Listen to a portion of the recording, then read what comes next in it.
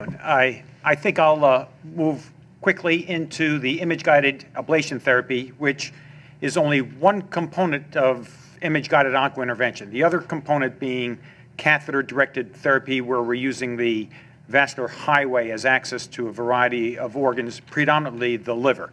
So this is one area that ablation therapy that has become popularized over the last 5 to 10 years, and actually incorporates a whole host of technologies. So very early on, ablation therapy was performed using chemical ablation, and it's still actually very commonly used in Asia.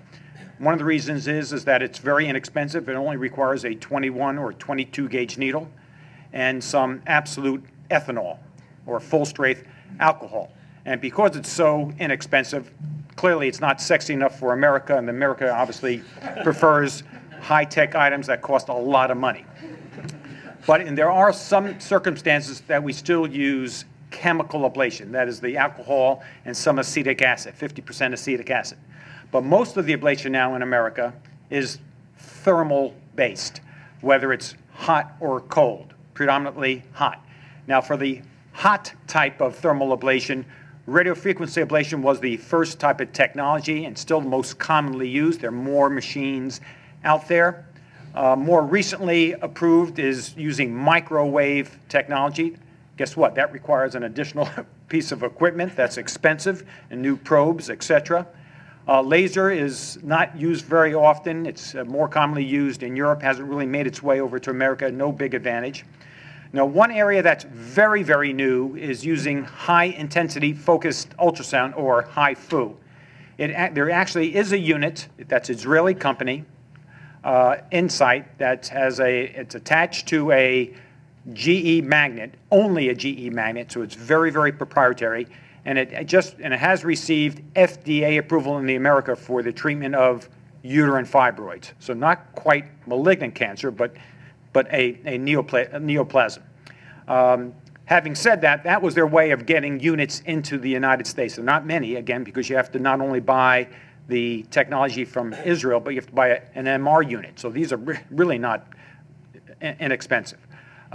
But there are several studies using HIFU now for brain mets and primary brain tumors and prostate work. So I think we'll hear more about HIFU, or high-intensity focused ultrasound, in the years to come.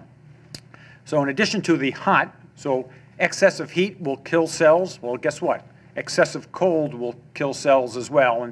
And cryotherapy actually has been around for many years. The earlier procedures were done in the operating room, usually by hepatobiliary surgeons, where the probes were as thick as your thumb, so you couldn't put those through the skin safely, and they would freeze tumors and portions of liver. Now we have probes that are a little bit smaller and can be done percutaneously.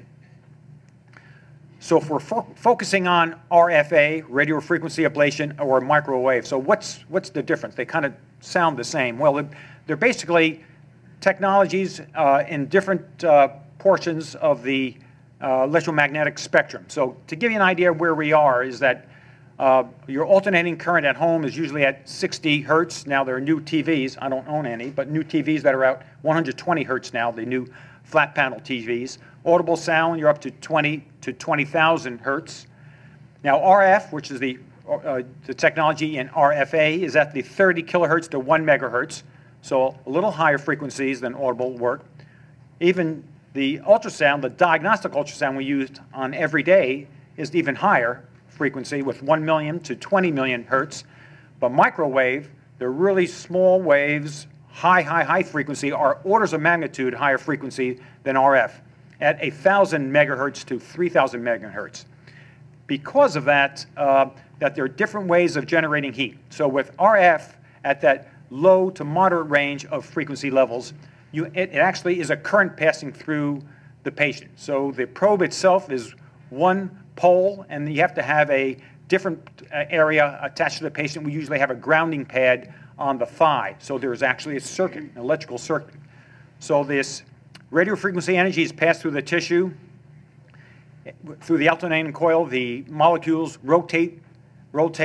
They create friction, create heat, and that's how you get the tumoricidal heat from the RFA.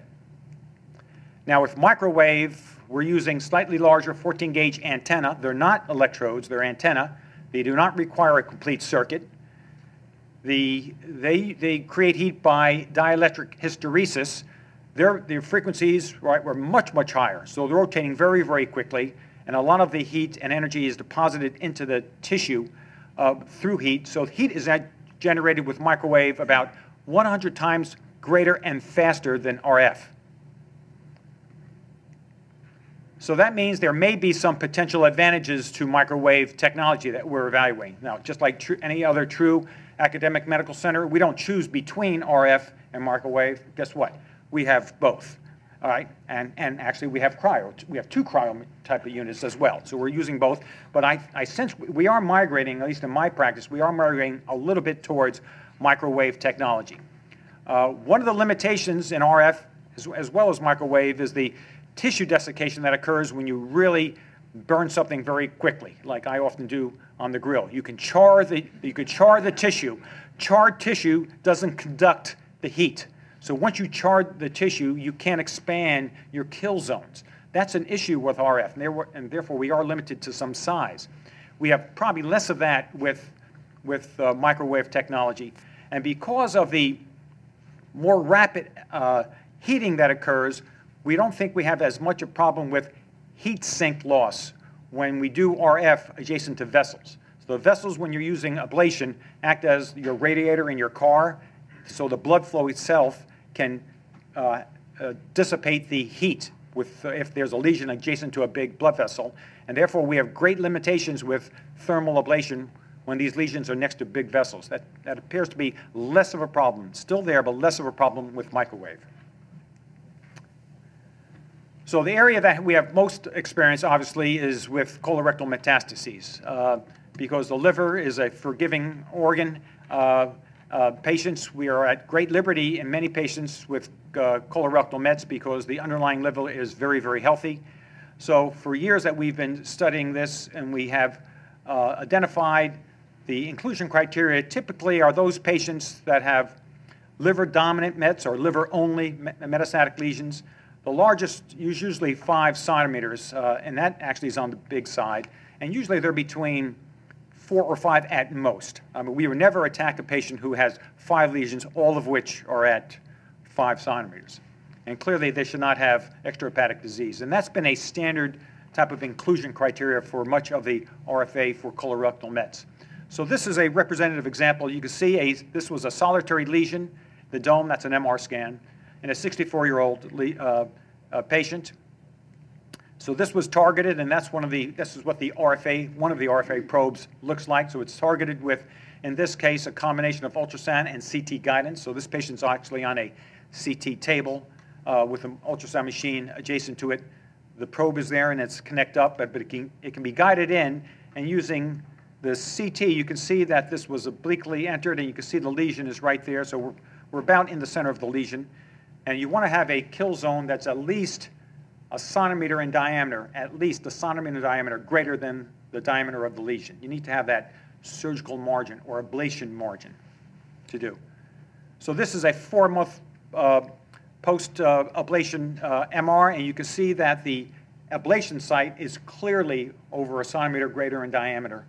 So we feel pretty good about this. Also with enhancement, there's no enhancement material, so we feel pretty good that we don't have any residual disease at this time. So that's a traditional or typical example of an ablation.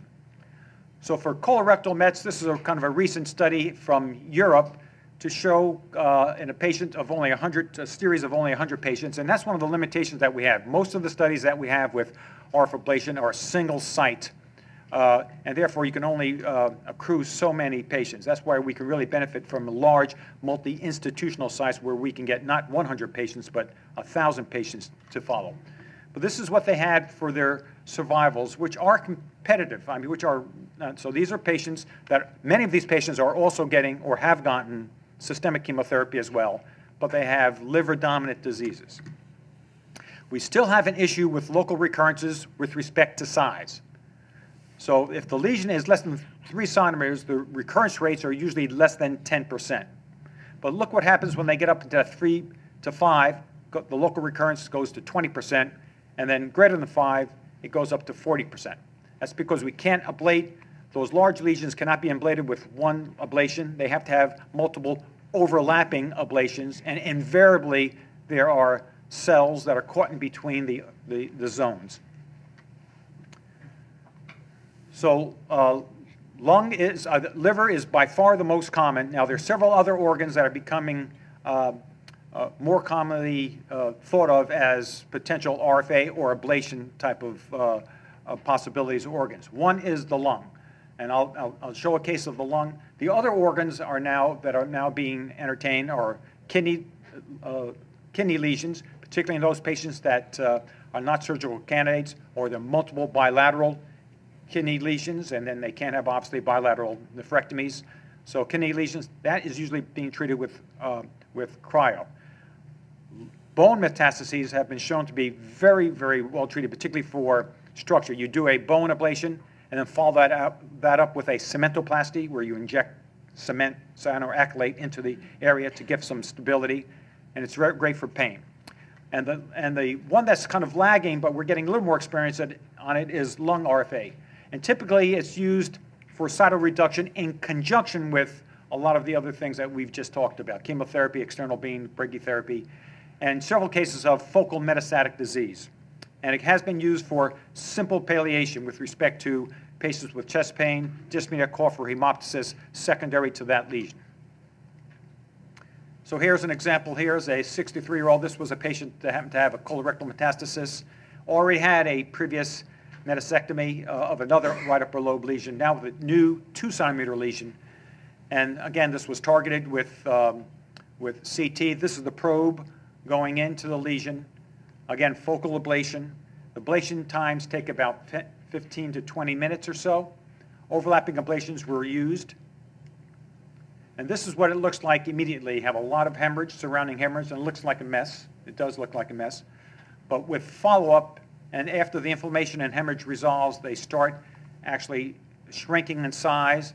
And one of the critical things is to perform contrast enhancement to be sure there's no residual contrast enhancement, which, if present, would have indicated residual disease. And they continue to shrink. That's a 6-month follow-up for this patient.